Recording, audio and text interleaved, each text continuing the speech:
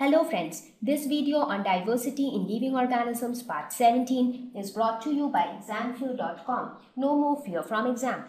So let us start with Porifera. So what does the word Porifera means? Porifera has come from the word pores, and pores means holes. Right? So it has to be some kind of organisms with pores or holes. So these are organisms with holes all over their body. So if you look at this picture, this is an example of a porifera. It doesn't even look like an animal, right? But it is an animal. So porifera were the most oldest form of animal. So they didn't have specific features like eyes, nose, ears and all, but even then they were categorized as animals because they satisfied the basic characteristics of the kingdom Animalia. That is, they are mobile, they are multicellular, they are eukaryotes, they are heterotrophic, they do not have a cell wall. So here you can see, if you look at this picture very minutely, you can see that there are pores, there are small holes all over the body, right? So these organisms have this speciality because of which they fall under the category of porifera, that is animals with pores. Body differentiation into tissues is minimum, so that you can see it clearly from the picture. So this body is made up of, anyways, the basic component of the body has to be cell, but the cell has not even combined together to form tissues. So tissues are not seen much, so we do not see specific organs like stomach, kidneys, etc. So no organs are found. So how do they perform these different functions? Because in order to survive, everything is needed, right? They have to take food, so ingestion has to happen, the food should be digested, and then the energy should be utilized by them, the unnecessary things should be excreted out. So all these functions has to be performed. So who performs all these functions? Now these organisms have different types of cell which perform various functions like digestion and ingestion of food, secretion of skeletal fibers, nutrient transportation, etc. So these kind of functions are performed. Now another thing which is to be noted in case of porifera is that they do not have muscle cells. Now what happens if you do not have muscle cells? When you don't have muscle cells, you are not capable of movement, and that is why porifera are immobile. So we say that they are at cellular level of organization because there are no tissues or no organs found. So the differentiation into tissues is minimum. So they are at a cellular level of organization. So you understand what are the different levels of organization? In the previous slide I told you, right? The different levels are cell, tissue, organ system. So they are the different levels of organization. They have a hard protective covering outside. So if you see from outside, the covering which they have, that is quite hard and protective, and this helps the cells which are present inside and they protect it. So this hard protective covering is known as skeleton. So skeleton is another characteristic of the animals. All of them will have this skeleton structure so that the inner organs or the inner cells are protected.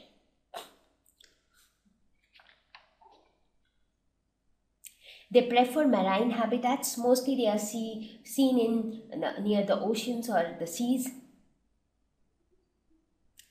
Now, what is the function of these holes which are present here?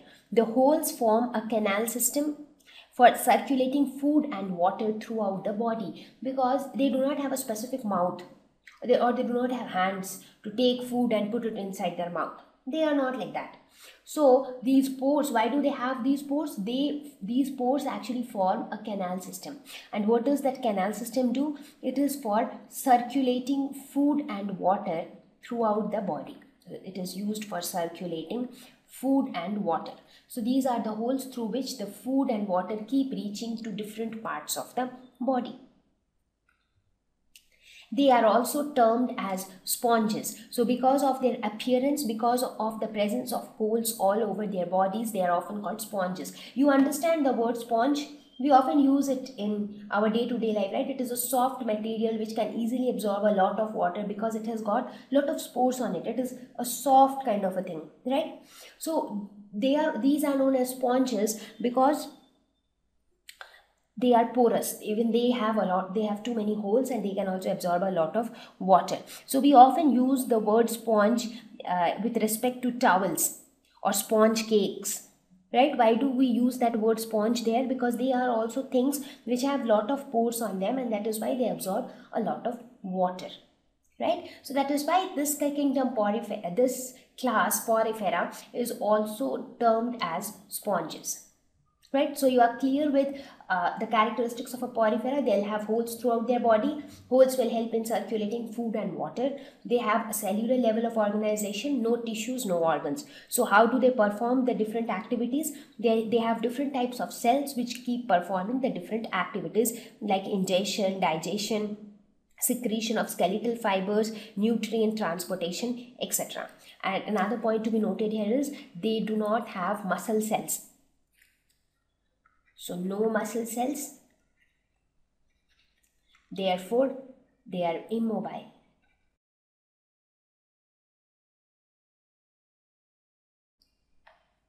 Right? Okay. So let us look at some of the examples of Porifera. Euplectelia, Cycon, Spongilla, these are some of the examples of Porifera. So if you look here, I mean, these are some of the figures which you will often find in textbooks, and here I have tried to show how they actually look in real life. These pictures are the real life pictures. So if you see these Spongilla, they have got small pores, like, right? Even for this Cycon, you see the structure looks similar. They are little cylindrical in shape, cylindrical tube-like structures, and they also have got pores all over their bodies, right? Similarly, this Euplectila, so if you see here, they have some hair-like structures here, and throughout their body they have again got pores. So organisms with pores are all Porifera. So let us go to the next class, that is Coelentrata. So let us look at the Coelentrata. So what does the word Coelentrata means? The word seal means hollow. So the first half, that is seal, this term means hollow. And the word entrata means gut. So these are the organisms with a hollow gut. You understand what is gut? Gut is nothing but it refers to the digestive tract. The portion of the alimentary canal is known as gut. So these are those kind of organisms which have a hollow gut. So let us see what are they. Here, better body differentiation than Porifera. So in Porifera there was no body differentiation at all.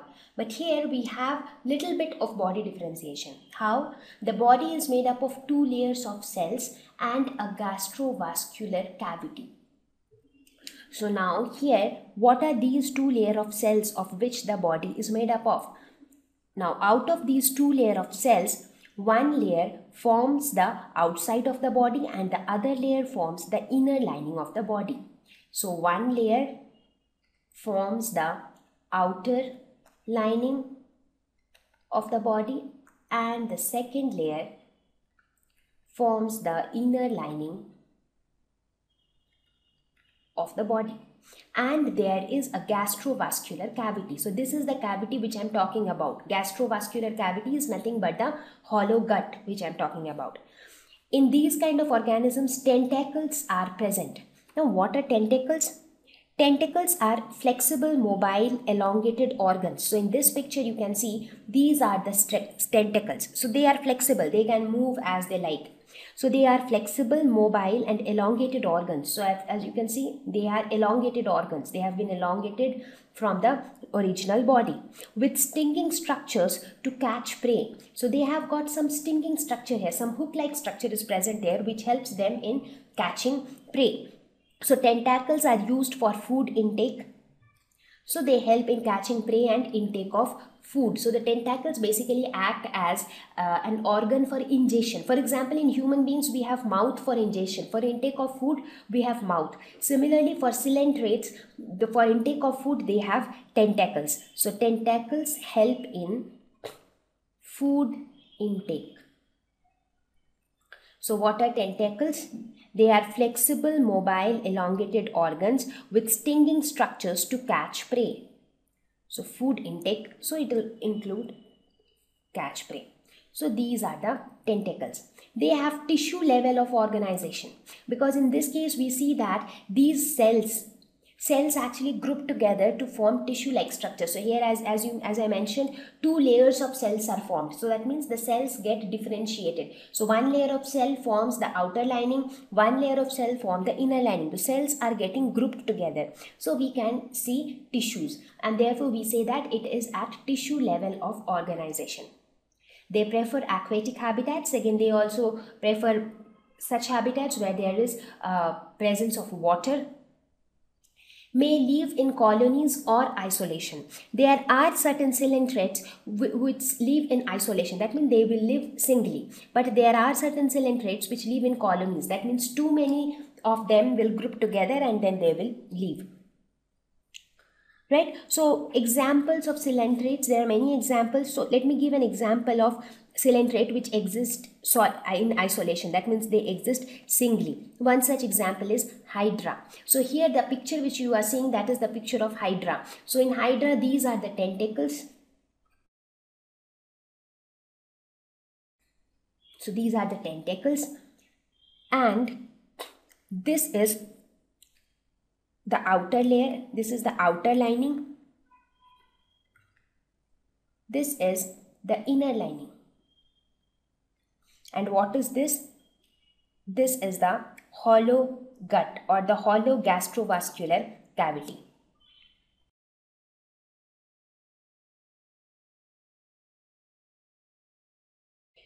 So what do we observe by looking at the structure of this hydra? What do we see? These animals have a single body opening which leads to a hollow gut. So single body opening is here which leads to a hollow gut. Now this hollow gut is surrounded by the tentacles. So everywhere it is surrounded by the tentacles.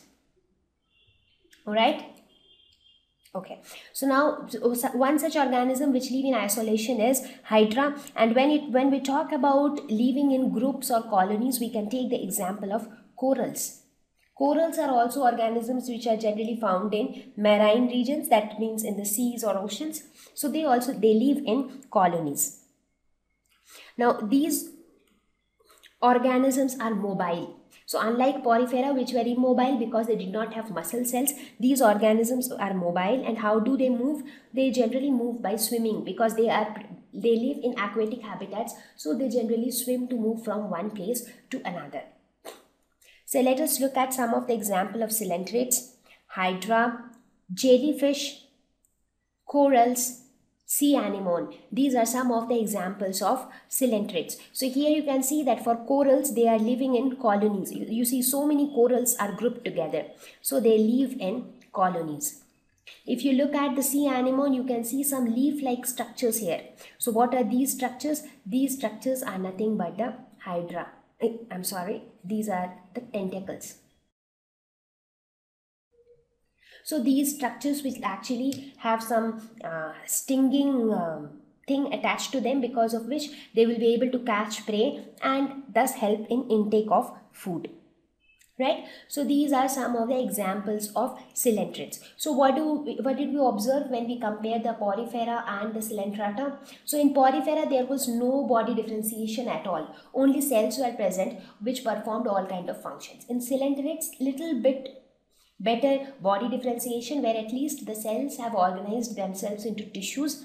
They also have sub-organs called tentacles for intake of food. They have a hollow gastrovascular cavity which helps in digestion of food, right? And they are mobile.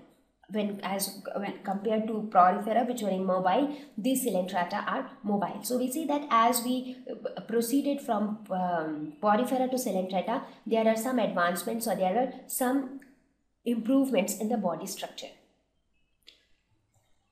Thank you. Please visit www.examfear.com to watch more videos, attempt free online test, get free study material, find tutors and mentors. Thank you once again.